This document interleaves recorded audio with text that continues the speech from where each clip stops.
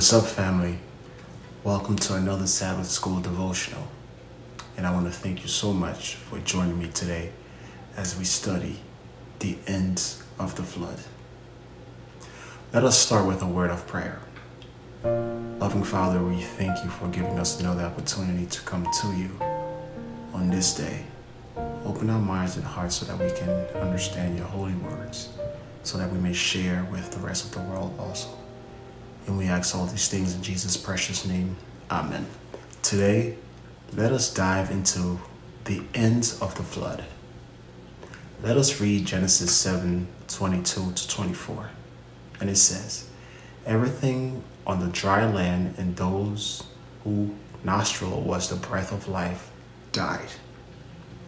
He blotted out every living thing that was on the face of the ground, men and animals, and creeping things and birds of the heavens. They were blotted out from the earth. Only Noah was left, and those who were with him in the ark." Verse 24. "And the waters prevailed on the earth for 150 days. It was total annihilation, and we can get a sense of hopelessness. But it was at that time that God remembered Noah, which is found in Genesis 8, verse 1. But God remembered Noah and all the beasts and all the livestock that were with him in the ark. And God made a wind blow over the earth, and the waters subsided." What does it mean that God remembers Noah? Here, the verb remember means that God had not forgotten. In the context of the flood, God remembered means that the water stopped. You can check that out in Genesis 8, verse 2. And that Noah will soon be able to leave the ark. One interesting thing that I personally never thought about when it comes to the ark and the flood is the timing Noah chose to send the first raven.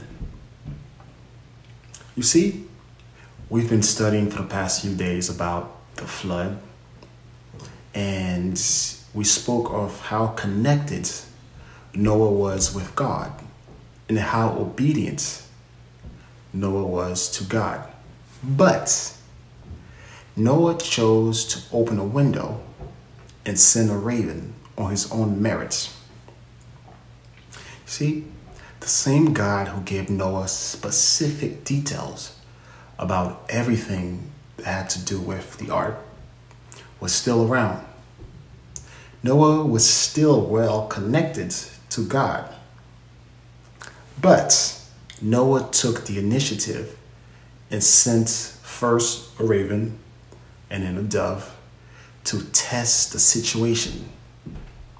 Finally, when the dove does not come back, he understands that the waters were dried up from the earth.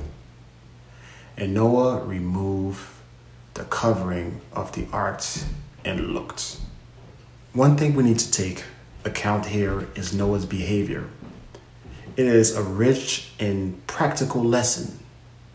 In one hand, it teaches us to trust God, even though he does not yet directly speak. On the other hand, faith does not deny the value of thinking and testing. Faith does not exclude the duty to think, to seek, and to see if what we learn is true. In short terms, it is foolishness to sit back and just say, "I have faith." No. That's foolishness. What we have to do is think and act. One big lesson to take away is, yes, Noah took the initiative to send the birds, but we need to understand that Noah stepped out of the ark only when God finally tells him to do so. Noah knows that the flood water was gone because he tested it himself with the bird.